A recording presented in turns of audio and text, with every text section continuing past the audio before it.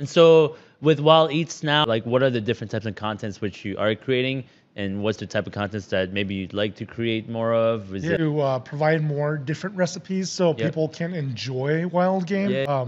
ensuring that I'm still educating. Okay. There is a big need for understanding water safety. There's a systemic problem within the Hmong community where parents are afraid of water.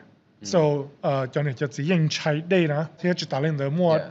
mua More ra, shot and more mua spares. đá, Yeah, mua yeah, yeah. mua tây. Yeah. Yeah, 容易的. There's a lot more drownings within our community and in the communities of color as a whole. Right. So I've been trying to look for partners and understanding how we could better provide water safety, making sure that we prevent any issues later on down the road. Was the last giveaway that I did on my channel was to provide parent and child swimming lessons. Incredible. That's why I like this guy so Yeah, much. that's You're so it. well versed in all aspects of outdoors, waterfowl, deer hunting. It's a big emphasis on food, but then also like outdoor.